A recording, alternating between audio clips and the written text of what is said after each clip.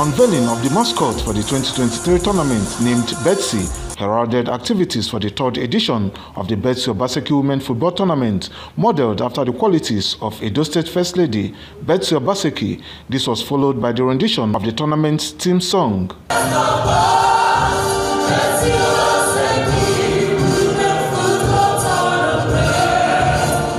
In her remarks, Edo State First Lady Mrs. Betsy Obaseki said the third edition of the private sector-driven tournament is an improvement on the past two editions recognized by FIFA. She assured of sustenance of the female football tournament to create a pathway for women to carve a noble and dignifying career path and choices.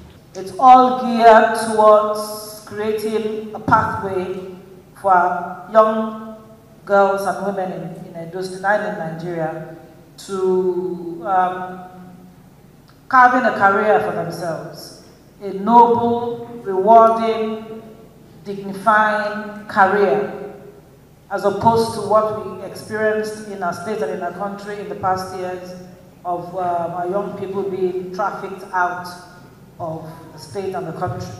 With the intervention of the governor since he came on board fighting human trafficking, and with our own little support with this tournament, we have seen that Edo, which used to be #1 in human trafficking worldwide, we are now nowhere near number 10. The technical aspect of the event featured a draw for 13 female football teams to participate in the tournament, including 2 amateur teams, Osun Babes Football Club and Fortress Ladies Football Club. According to the draw, Edo Queens, Niger Hotels Football Club and Remo Stars will play in Group A. Nasarawa Amazons, winners of the maiden edition, Bayelsa Queens and Confluence Queens Football Club will play in Group B. Group C features defending champions FC Robo, Fortress Ladies Football Club, Heartland Queens Football Club and Rivers Angels Football Club, while Group D hosts Delta Queens Football Club, Ekiti Queens Football Club and Osun Babes Football Club.